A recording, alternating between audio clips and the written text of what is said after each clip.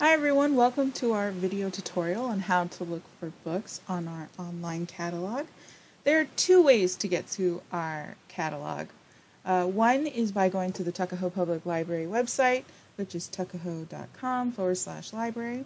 And you'll see in the top right corner we have a search bar for looking for books, movies, CDs, anything you can think of in our catalog. So you can start searching from here with the title, or if you don't know a particular title, I'm going to show you a way to search by subject or by phrase that might help you find the book that you're looking for. Now, if you don't have a book title in mind, you can continue in two ways. You can either hit search, which will bring you to this page on our catalog where you can then do a more advanced search, or you can search by a keyword as opposed to a title, or you can go to the Westchester Library System website, which is westchesterlibraries.org, and again they have in the top right corner a search bar for their catalog, or you can go to this tab that says account/catalog and click on that, which will bring you to the catalog homepage, which gives you a few more options where you can do an advanced search, where you can change by keyword, title, journal title, author, subject, series, and digital book plate. Or you can even choose to search through specifically Overdrive, Hoopla, Freeding, and Freegel Music. Now, if you don't have a particular book title in mind, you can think of a subject and type it in under keyword. So I'm going to look up fire truck for an example. Now I want to leave it as a keyword.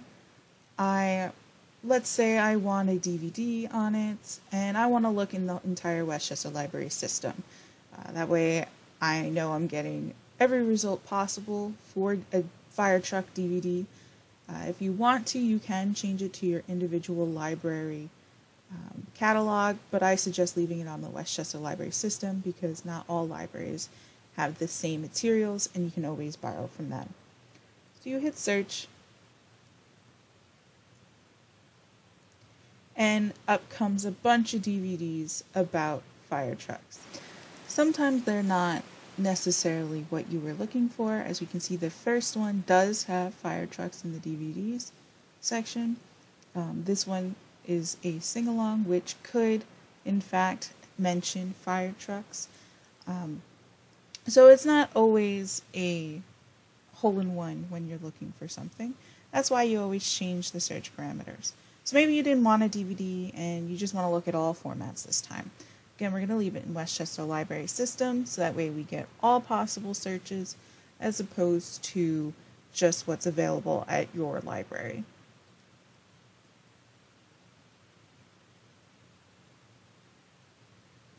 Now you can see we get a whole bunch more options. We have the first book coming up is a children's nonfiction book about fire trucks, and then we see again this DVD that we saw in our previous search, and now we have a lot more options to look at.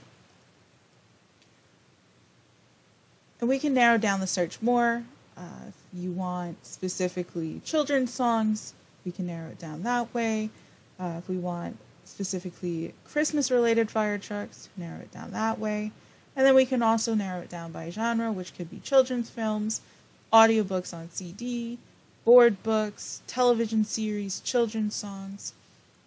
And then we can also narrow it down by series title.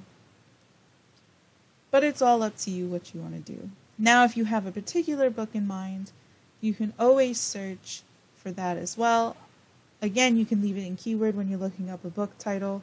Let's say I want to look up Where the Crawdads Sing, a popular book from a couple of years ago. If I leave it in keywords, it will still search for the book.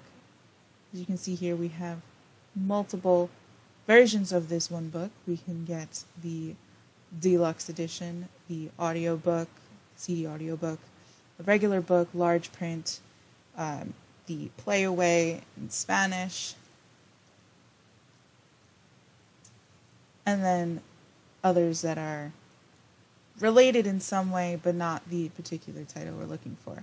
Now, if we only want to find the titles, you switch it to title and you hit search again. And this time it will only bring up the titles of the books. One good thing about keeping it as keyword is maybe you didn't search the correct title. You might have misspelled it or wrote the title slightly wrong. The catalog will still bring up books that are related to what you said, what you wanted, and then you'll find what you're looking for. So I hope this video tutorial was helpful in making it simpler and less daunting to use our online catalog. If you still don't feel comfortable, please feel free to call us at the Tuckahoe Public Library. We'll be more than happy to help you search for a book. And have a great day.